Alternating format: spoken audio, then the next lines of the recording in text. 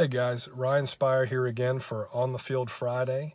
Today I want to talk about something that happened back in 2007. It was about this time of year, mid-September in 2007. I was with the Colorado Rockies when we made a playoff push and ultimately a World Series run that year. And I want to talk about a little bit of what I think got us to that point.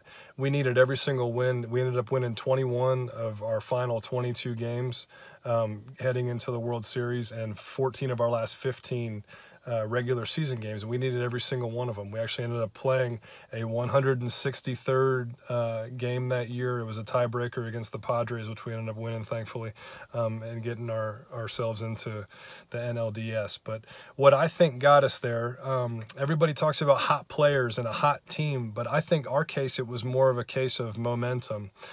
We showed up to the park with a little bit of momentum, and every day we left the park after the game, we left with a little bit more momentum than we showed up with. I'm probably going to butcher this, but John Maxwell put it, I think, in a pretty clever way, where he said, if you have a train that's at a standstill and you butt the nose of that thing up against a brick wall, even if you gun that engine, that train is not going to budge. But if you get a train with momentum going just about any speed, but it's certainly at a high speed with momentum going, it's going to plow over anything you put ahead of it, brick wall or anything else. And that's exactly what that season felt like, the end of that season. It felt like if you put a brick wall in front of our team, we were going to knock it over. It didn't matter who it was that night. We were going to win that night. And I think kind of the catalyzing moment for us, it was we were finishing up a series against the Dodgers. It was a 3-game series, I believe, and we were sweeping that series if we won that final game. We were facing two of the toughest relievers in the league. They actually had a lead going into the 9th.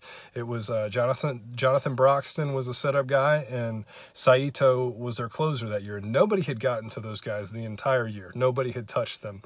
So we felt like we were due. It was our opportunity, and we had our guy up there. He was the face of our franchise. Todd Helton was there up in the bottom of the 9th with a runner on, and he was at bat, and he had a walk-off home run. And for a guy who was a lead-by-example type guy, he was never really a rah-rah, in-your-face type guy, but kind of a stoic leadership, but definitely a presence in that clubhouse. He let out so much emotion with that home run, and it was just we all felt it at that moment, and that was where our momentum peaked, and there was really nothing that was going to stop us after that point. It turned out the only thing that did stop us was I think we took 7 or 8 days off after the NLCS heading into the World Series because we were waiting on to see who was going to win between the Indians and the Red Sox. Turned out the Red Sox had won their series in 7 games, and we were sitting at the house for 7 or 8 days waiting to see who we were going to play. Turned out the only thing to stop our momentum was taking time off while the Red Sox were gaining all of the momentum in the world, and they rolled over us in the World Series. But hope the guys that are playing believe in themselves towards the end. Hope you guys are able to make a push and see what you can't do to gain some momentum. Get your teammates going and get yourselves going, and believe in the guy next to you and see if you can't make a push with these last couple days. Thanks again for having me.